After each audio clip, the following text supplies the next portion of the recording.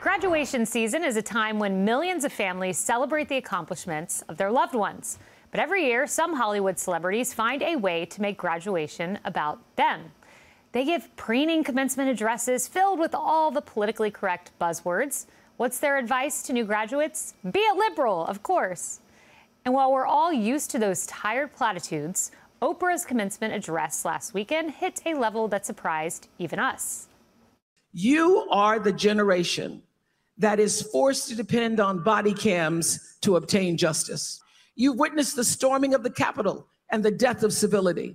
You're acutely aware that voting rights are being gutted, women's rights are being dismantled, books are being banned, history is being rewritten, the Supreme Court is being corrupted, the debt ceiling is being held hostage, the climate is changing, the LGBTQ community, LGBT plus community is under attack.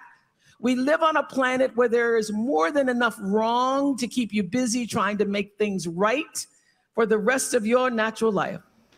Wow, really aspirational, uplifting there, Oprah. She used to give her audience cars. Now she's giving her audience a woke sermon. Tomi Lahren is the host of Tomi Lahren is Fearless. Jimmy Failla, he sparkles this evening, host of Fox Across America. They both are in studio with us. Hey. Now, you know, Jimmy, I did not have on my bingo card you being the sparkliest one in the room tonight, but yeah. you made it. Is this a fashion intervention? I feel like you just jumped me right out of the gate. To be clear, I do dress like an overweight figure skater, but it buys me the support of the audience. They're like, I love this guy's routine. He's going to do a triple Lutz. That Oprah speech was the greatest buzzkill in the history of graduation speeches. I mean, imagine this. Like, you are a college kid, broke. You don't have a job.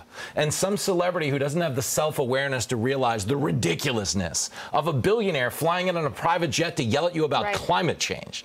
Like, yo, read the room, Oprah. Like, does she go to a starving village and lecture them about the dangers of obesity? I'm like, it's not an option. Do you understand? I mean, half these kids probably like pregame for this, and then they go and show up, and they're like, where am I? She also did this in Tennessee, which I am a resident of Tennessee, so I don't know how well it went over, but we know that college anymore is not about education, it's about activism, and just what we need are more activists in society. You know, we look around, we have a worker shortage, we have low test scores, and we think what we really need on the streets are more activists caring about climate change and abortion, and that's what Oprah wanted to preach, but I think it's really a missed opportunity. Imagine being one of those students looking at a woman that's one of the most successful women in television, right? Billionaire.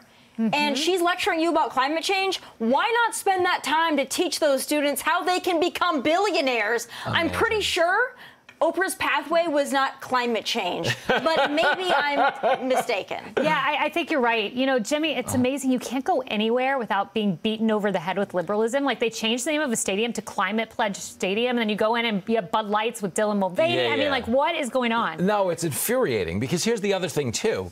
If this was the other way around, and the conservative speaker showed up and was like, boost domestic energy, secure the border, they would have been a riot. We've got that for you. We've got that. I don't know if you call him conservative, but you call him practical and logical. Check this out. Kansas City Chiefs, Harrison Butker. The world is filled with miserable, smart, capable, and hardworking people. There are too many examples to list of people who have achieved great worldly success and fleeting happiness, but in the end are unfulfilled. I can offer one controversial antidote that I believe will have a lasting impact for generations to come. Get married and start a family.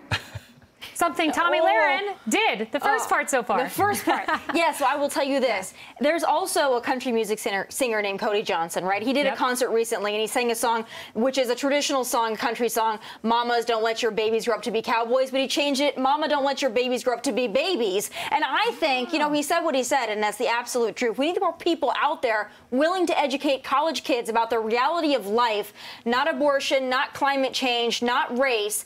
Get these people ready to actually work, not do bare minimum Mondays, not quiet quitting, not cancel culture. Do something, produce something, be an active member of society. But there's not a whole lot of speakers that are willing to put that out there. This is why you got to go to a commencement speech at my community college, where they bring in a guy, he's like, he won $50 in a dice game. Give it up. Give it up. You know what else we need? We need more men in sparkly jackets. Thank you. Like Jimmy Failla. Hey, girl. All right, Tomi Lahren, Jimmy Failla, thank you. Hey, Sean Hannity here. Hey, click here to subscribe to Fox News YouTube page and catch our hottest interviews and most compelling analysis. You will not get it anywhere else.